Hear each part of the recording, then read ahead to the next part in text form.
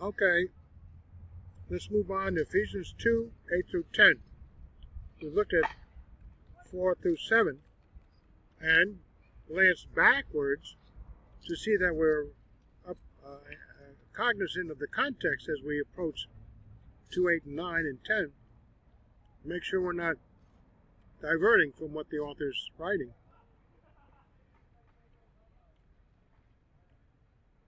So 8 through 10. For by grace you are having been saved, literally. You are saved, having been saved, through faith. And this not of yourselves. It is the gift of God, not of works, that no one may boast. For we are his workmanship. Once we have believed, we become believers, having been saved. We are now his workmanship, having been created in that moment in Christ Jesus. We're part of Christ now for good works. Now the duty is to do good works. Yet we still, as we looked at this, have a propensity to do evil. Nevertheless, we have our assignment, and as we are faithful to it, so much the more will we be blessed in eternity. And these good works God prepared beforehand so that we should walk in them. The whole set of epistles is there explaining all this in the New Testament. And we glean a little bit as the disciples walked with Jesus in the first century. Mainly, though, in the epistles, especially by Paul.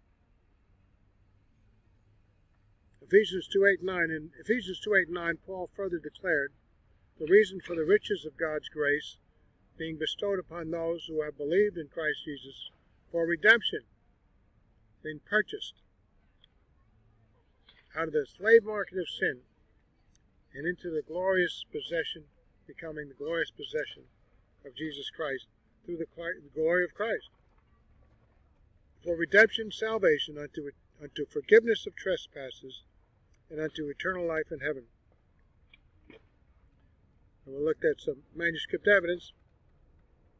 Let's go to the commentary on this. Ephesians 1, 1 to 7, Paul wrote, of the riches of God's grace toward those who believed in Christ Jesus. Ephesians 1, 1 to 7.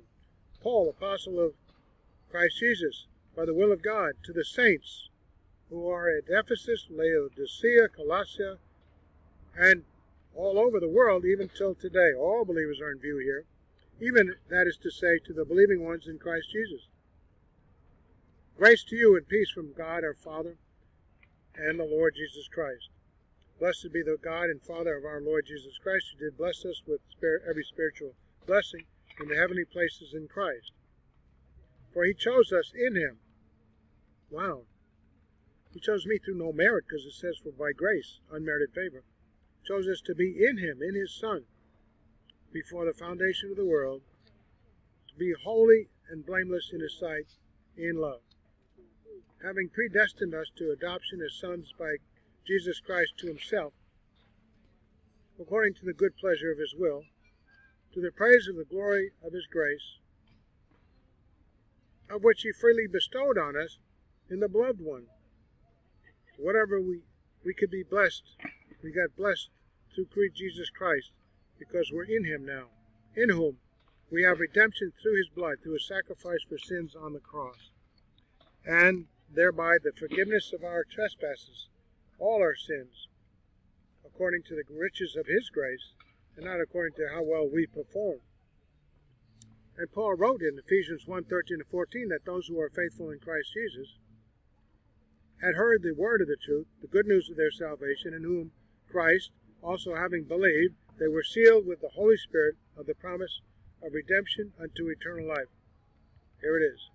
In whom, in Christ, you also having heard the word of the truth, the gospel, the good news of your salvation, in whom, in Christ, also having believed, you were sealed with the Holy Spirit of the promise of redemption unto eternal life, which is the guarantee of our inheritance unto the redemption of the purchased possession, God's possession, the believer, to the praise of his glory. And he wrote in Ephesians 1:18 of his glory for believers, that they would realize in their temporal lives what will be the riches of the glory of God's inheritance in them.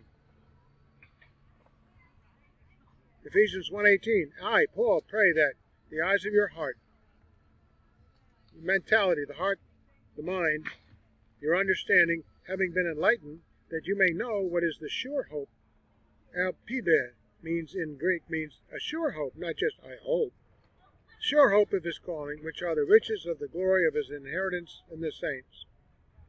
Paul wrote again of God's mercy and great love, which he will show in the ages that are coming, the exceeding riches of his grace and kindness toward us. We don't seem to be having that shown about us now. Mostly it's persecution and isolation. But obviously in the beginning of the millennial rule, when we are taken back home, before that begins, when Christ raptures us back, and we receive our glorified bodies and the assessment of our rewards in heaven, and we come back with him in his second coming, then that age begins, and our God's mercy and great love will he show us in the ages to come, beginning the millennial rule, toward those who have believed in Christ by means of what Christ did for them. But God, being rich in mercy, because of his great love with which he loved us, even being dead in trespasses and sins and trespasses, did make us alive together with Christ.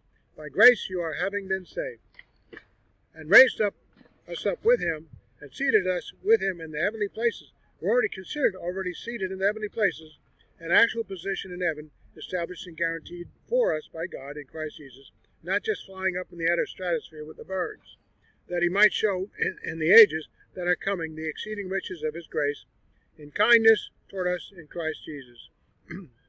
And the reason, the cause for all of that is in view in Ephesians chapters 1 and 2, is stipulated in Ephesians 2:5c. See underlined italics above, which added is further explained in Ephesians 2:8 and 9 below, beginning with the keyword gar, rendered for, meaning because of this which follows. For, because of this, or all of this, it is only by the grace, the unmerited favor, the undeserved kindness of God, that one is saved unto eternal life in the heavenly places. Heavenly places. Where else are we going? Yes, there will be a new heavens and a new earth, and there will be a new Jerusalem that will come down, probably about a mile above the physical city of Jerusalem on the planet, and that'll be our dwelling place. But thereafter, we'll have other dwelling places, which are all defined as the heavenlies, up where the stars are. We will have more power than the angelic beings have had, and we'll be able, of course, travel through the heavenlies. You want to go see the planets, the stars, and so on. So, for by grace you are having been saved through faith, and this salvation, this is neuter, so it's this salvation, not feminine, which would be then referring to faith, but the salvation, which is neuter, not of yourselves. Salvation is not of yourselves. The faith is of yourselves. That's the people say, well, you didn't believe. God made you believe. No, he didn't. Matter of fact, it says in John 1:12-13. I had to say this a couple of times. John 1:12-13. But as many as received him, to them he gave the right to become children of God, even to those who believe in his name. So to receive him means to believe in his name, in the name of Christ, for salvation. Who were born not of blood, nor the will of the flesh, nor the will of man, but of God. You're born of God from above. That's because you believe first. Not like the Calvinists where you say God transforms you into a resurrection body being, and then you're born again, and then you choose to believe in your own volition. No, you choose to believe of your own volition first. And that thereby, believing, you're saved through faith. Right. So you have to do the faith before you're saved. So the Greek phrase, rendered for by grace, the first phrase of Ephesians 2:8, further explains the message of Ephesians 1:1-2:7 about the display of the riches of God's grace upon those who have believed in Christ Jesus for redemption, salvation, unto forgiveness of trespasses or sins, and unto eternal life in heaven. The phrase emphasizes that it is only by the grace the unmerited favor, not having done anything to deserve the undeserved kindness of God, that anyone is saved unto eternal life in the heavenly places. The unmerited, undeserved characteristic of God's saving grace is corroborated by the rest of verses 8 and 9, which indicate that God's saving grace is not due to anything that comes from the one being saved. It is a gift. It is not of works of any kind.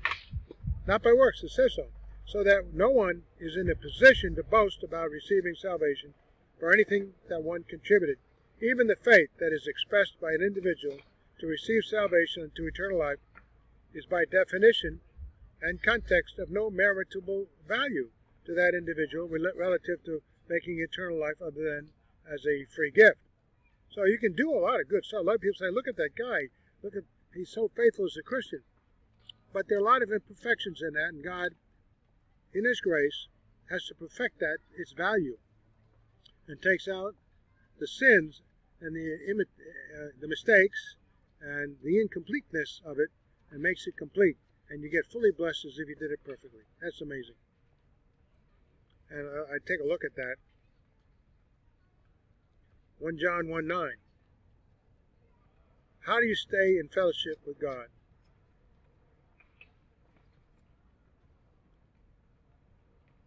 If we confess our sins, He, God, is faithful and righteous to forgive us our sins, the ones we confessed, we believers, because this is an epistle addressed only to believers, and to cleanse us from all unrighteousness. So you confess the few sins that you know about. Maybe you think arrogantly that you've done a lot of perfect things, and you confess the things that are a little bit flawed, but all those things are probably needing correction. And He cleanses us from all unrighteousness, and you get credited for doing a perfect job. Isn't that amazing?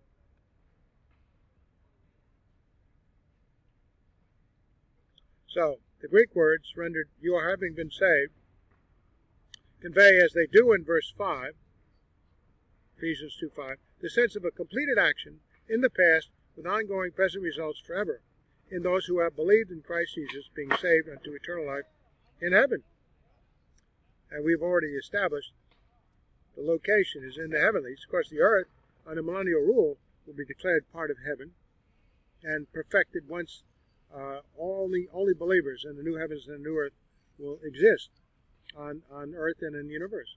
So, Ephesians 2:8, for by grace you are having been saved through faith, and this not of yourselves, this salvation not of yourselves, is the gift of God, not of works, that no one may boast. So you can't say, well, look at all the stuff I've done. No. You've done some stuff, and God will credit you. But the believing and all the things you did can't be credited towards your salvation. You're trusting in Christ doing it all for you. That's what you do. But then in 2:10 it says we are then set apart to do good works. And we then, as we conduct our Christian life, move on to the best we can and recognize through study when we fall short, which is often, confess it, and it's declared approved, forgiven, perfect. The Greek words for by grace are followed by the Greek words rendered you are having been saved. The Greek verb is present tense, rendered you are. And the Greek verb rendered is sesosmenoi, is a perfect participle rendered having been saved. The combination of these verbs, two together in a phrase, has, as they do in verse 5, the sense of a completed action in the past when an individual first began to express his faith, and with ongoing present results forever, salvation, for those who have believed in Christ Jesus being saved unto eternal life in heaven, from the moment when one expressed faith in Him, whether continuous or not. From the moment that you express that faith, it's you are saved, having been saved.